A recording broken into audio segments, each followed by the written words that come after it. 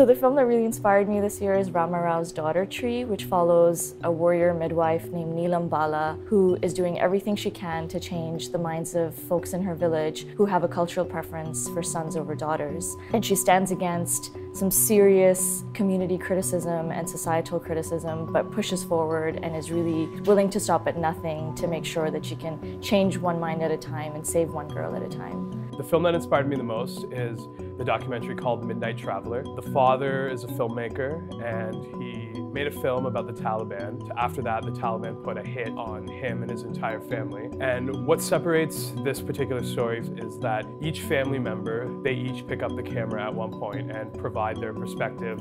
Even though they're in this dire situation, they're still going through the same family issues and quarrels that all families go through. And it's not just relative to the refugee experience. And I think that's something that our audiences will be able to connect with.